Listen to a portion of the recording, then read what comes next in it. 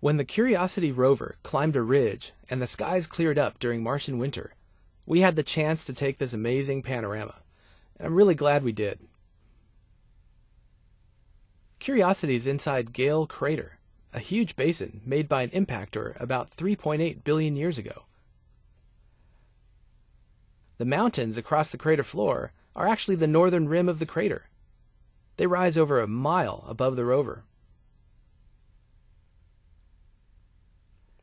It's so clear when we took this image that you can even see a hill outside the crater that is 50 miles away.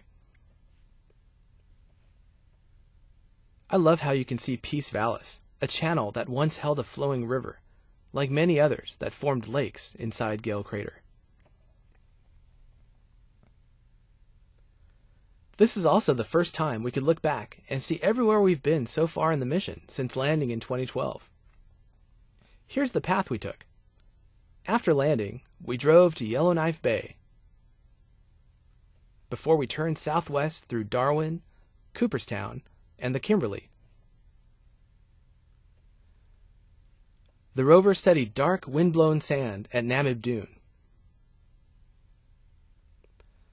Curiosity then weaved between the Murray Buttes, checked out Ireson Hill, and made a tricky crossing of the Bagnall Dunes before reaching the ridge where it sits today and caught this amazing view.